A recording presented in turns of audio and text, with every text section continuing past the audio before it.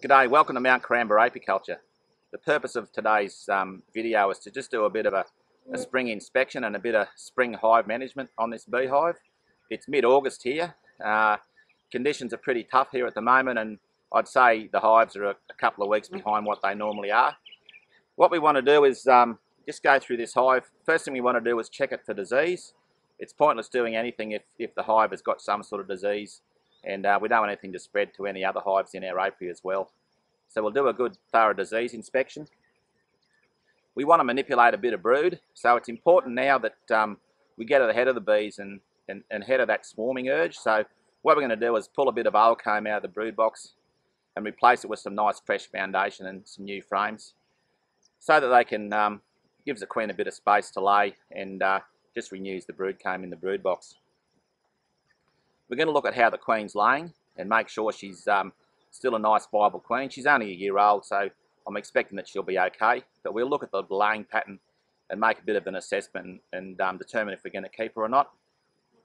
Lastly, we're just going to look at the stores in the hive. We're going to make sure they've got plenty of honey and plenty of pollen to keep them going through the spring in this time of expansion. So with that, we'll open it up and we'll have a look and see what we can find. Always wear your veil when you're checking bees. Much safer, much less painless.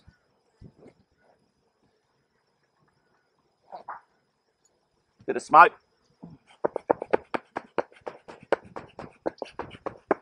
As you can see, this is the flow hive. Without the flow box on, it's just a normal beehive, but the flow frames are in the shed because they're empty. It just leaves too much space on the hive.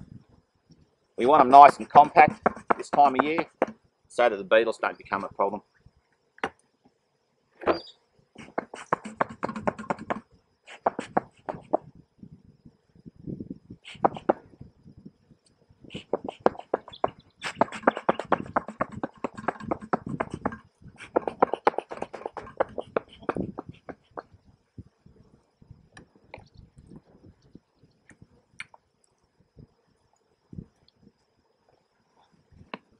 So that's the top super moved, just to so we can get access to the brood box. Remove that queen excluder, just check for the queen, make sure she's not on there, shake those bees off.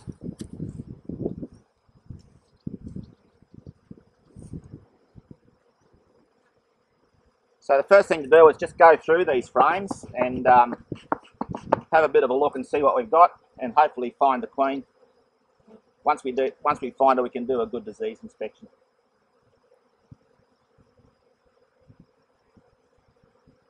That comb's empty, so I'm not expecting to find her there.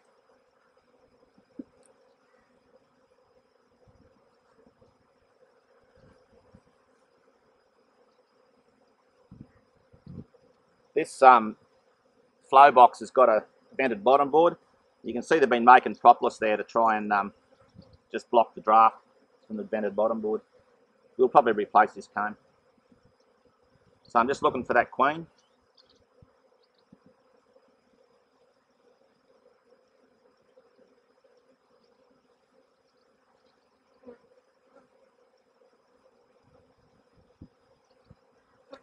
More propolis there.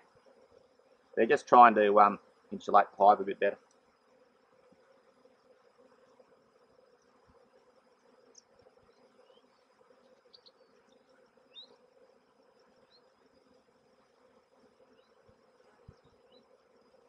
So there's our queen. You can see her just there. She's got a yellow dot on her. So what I like to do is grab her in my little queen catcher. Just let her crawl up the side. So there she is in there. She's nice and safe, and I can shake these bees off the frame without damaging her. So we'll go back and grab these frames with brood on them. They're a bit stroppy, these bees. Just use your smoke to push them back down on the frames if they start flying up and hitting your veil. There's a bit of brood on here. Key to doing a good brood inspection is to shake all the bees off the frame so you can get a good look at the brood. That's all you need to do. There's a few that hang on. So I'll be looking at probably replacing this comb because of the damage. What I'm looking for is anything abnormal. So I'm looking at this brood. I'm seeing a fairly good brood pattern. We've got pollen here, sealed brood, unsealed brood, and some eggs in there as well. So we've got nice convex cappings. These frames are getting a bit old and they need to be replaced, but yeah, nice convex cappings, white brood, white larvae, and that looks okay to me. Nothing sunken or perforated that I can see. So it's really important you shake all the bees off the frames. We'll keep going through. That's a frame of drone brood, so we might think about taking that up into the top super as well and replacing that. You can see I'm putting honey in there. There's a bit of pollen, a little bit of sealed brood there, but it's mainly drone comb. It's because it's a naturally drawn comb rather than foundation. They draw a lot of drone brood. So we'll leave that out because we might pull it up.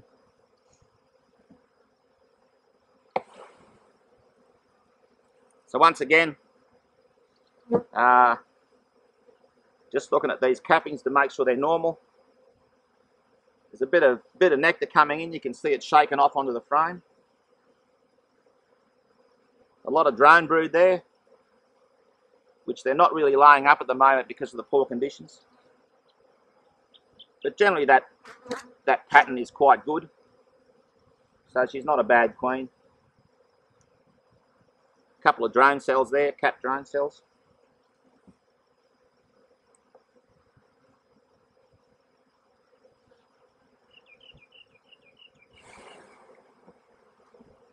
Push those bees down.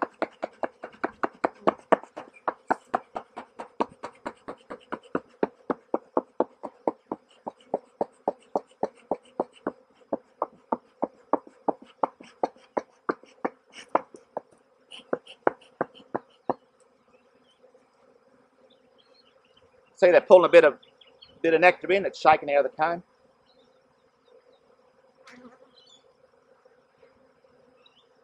That's not a bad brood pattern. It looks a bit patchy, but she's got it well laid up. Can't see any abnormal cells there.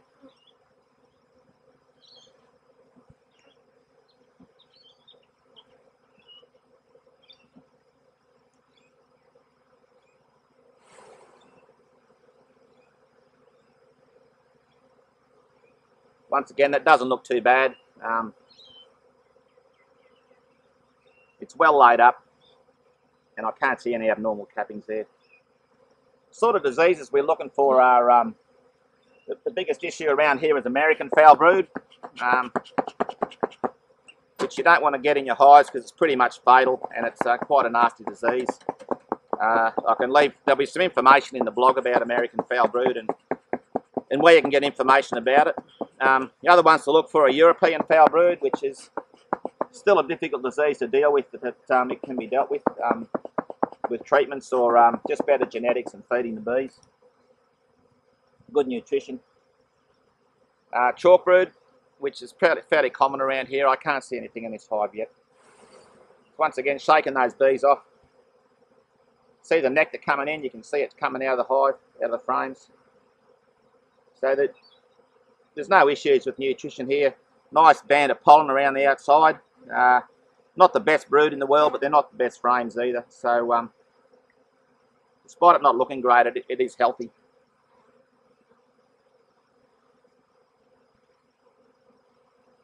The last frame. You can see on that frame it's full of pollen. So the pollen resources aren't too bad. See the other side of it there.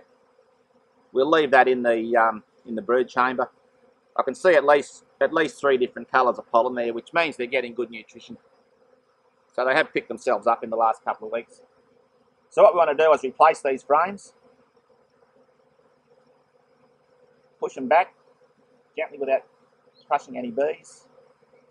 We just want to introduce some new frames. So these are new frames with new foundation in them. So they'll go to work on this. And that'll just give that queen more room to lay. It's not congested by any means at the moment, but we want to be ahead of that, so we don't want them to a stage where they're going to swarm and lose that swarm. We want to be ahead of them. Go in there, push that one up, put two in the middle,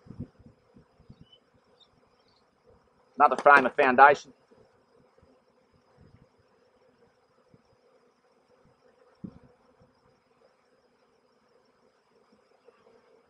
And that'll probably do. I'll just see what's here.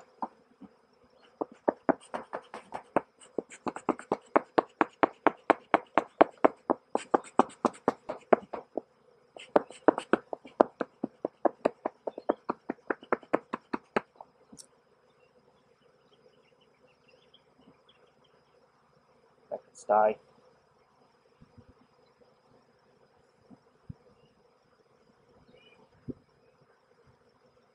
Stay as well. So they're not overly strong, but we've put two new frames into the brood box. That'll give that queen plenty of space to lay, give the bees plenty to do, and it'll remove any of that swarm to urge to swarm this early in the season. So that's the disease check done and the brood manipulation done. We'll let this queen go because I think I'll just watch her during the spring and see how she goes, but she's okay.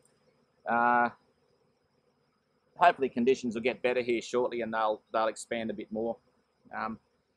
As you can see, there's plenty of pollen stores in there. There's a bit of nectar coming in, so they're going all right. They're certainly not starving or anything like that. We'll let this queen go.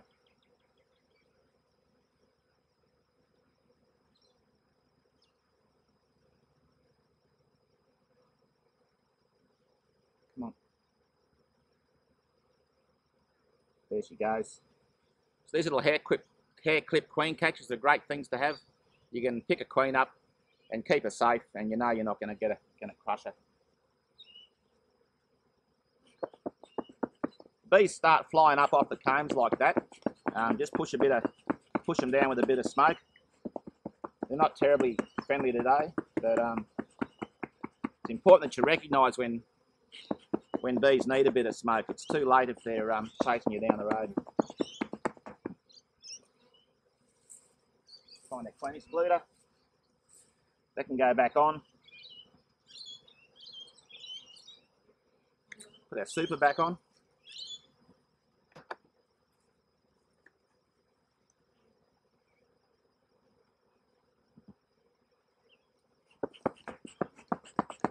Now we've got a choice of what to do with these combs that we've left out. So if there was any brood on them, which I don't think there is, we'll have another look.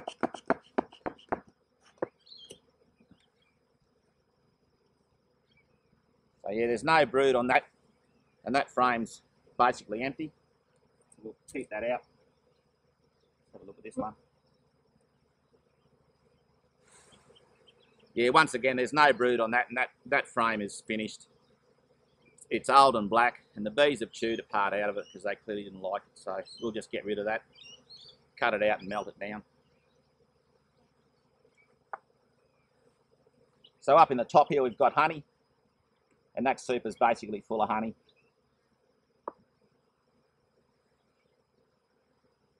They're starting to draw it out and eat it. Plenty of beetles in there.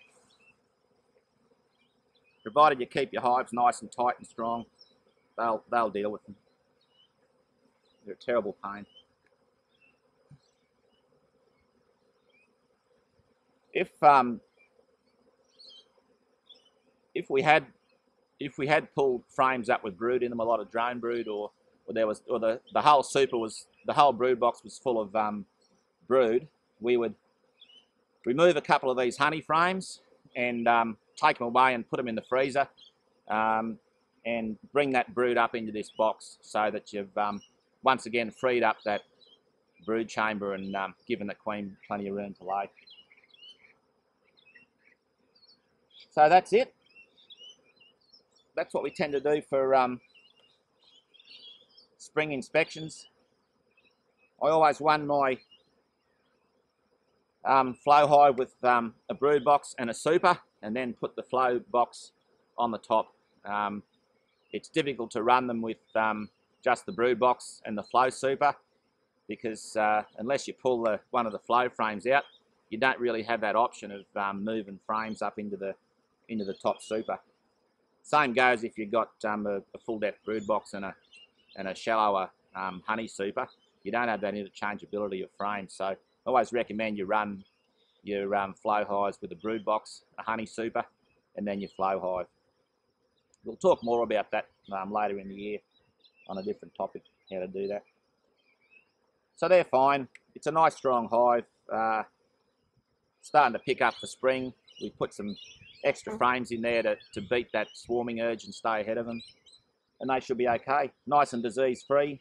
And hopefully they'll do well and make a bit of honey for us later on. We'll put the lid on.